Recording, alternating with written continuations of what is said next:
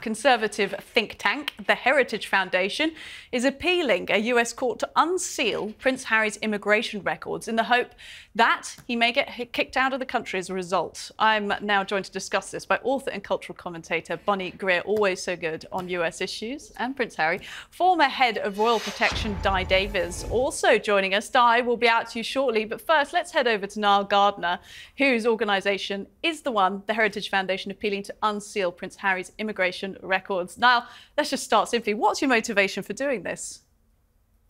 Well, thanks for having me on the show today. And basically, we are calling for accountability and transparency on the part of the Biden administration. We believe there is a clear public interest in the release of Prince Harry's immigration records, especially in light of the extensive revelations of illegal drug use in Spare. And we want to ensure, of course, that Prince Harry was honest and fully transparent in his immigration application to the United States. We also want to ensure that there was no preferential treatment given towards Prince Harry. Everyone should be treated equally by the law. And the Heritage Foundation believes strongly in the robust application of immigration law. We have been the leading voice, I'd say, in the United States for many decades in support of strong application of US immigration laws. And we are of the view that Prince Harry should not be in any way treated differently to anybody else applying to the United States, so Niall, I'm of the getting fact that he is a member of the royal family. You seem to think that he got preferential treatment by the Biden administration, and that there might be some evidence in these unsealed documents that prove that. But I'm interested in your motivations as a British person over in the US doing this to another Brit. Well, British person, but I have US citizenship as well. You know, my motivation here is to ensure that immigration laws applied by US authorities. That's the motivation here. Prince Harry, of course, has become a huge public figure in the United States. He is a big figure on both sides of the Atlantic. He's a household name in America. There is intense public interest, actually, in this upcoming court hearing. And opinion polls have shown, produced by Newsweek, for example, that a majority of Americans want to see the release of Prince Harry's immigration record. So this is being very closely followed by millions of Americans.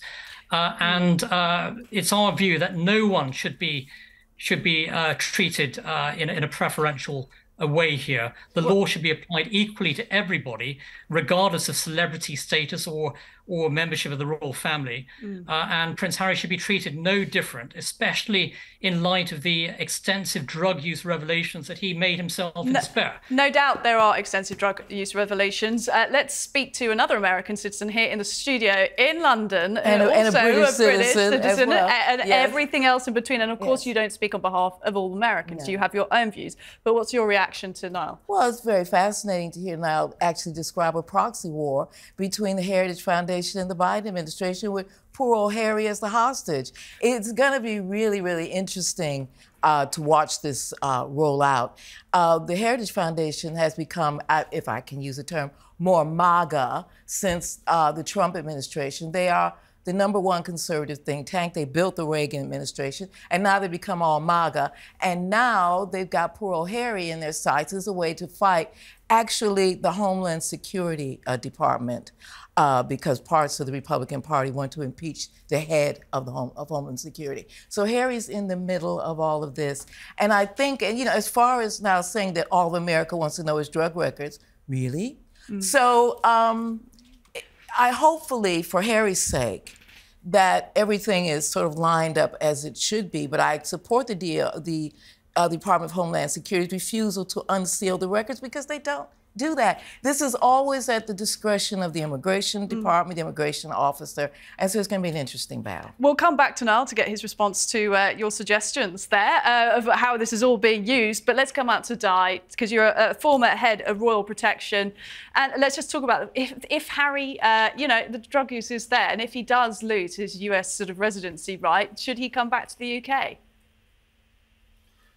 Well, it's an interesting dilemma. Whether he wants to come back, I don't know. I suspect he doesn't, given all the furore that's going on. And of course, he's in court himself next week, which will be a very interesting scenario to see him actually in the witness box. One of the first royals, other than his great-great-great grandfather, actually going into a witness box. So it'll be very interesting. My perspective is that he's a household name both here and America, and if he admits to taking cocaine and other drugs, he's at the end of a criminal organization who thrive, unfortunately, on those who want to take drugs in this country and indeed in America. It's an epidemic. So for him to come out, in my view, foolishly, to actually articulate the fact that he's been taking it not once, but not twice, but on a regular basis, I think is extremely foolish. And again, I wondered who counselled him. That was a sensible thing to do.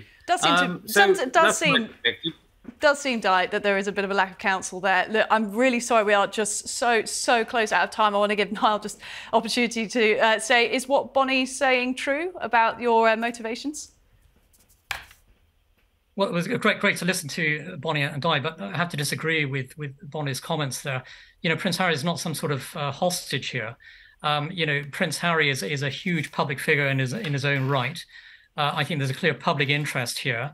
And I do think that as well, the Biden administration needs to operate in a transparent and constructive manner. Well, if Prince Harry has nothing to hide here, he should fully support the release of his own records. Many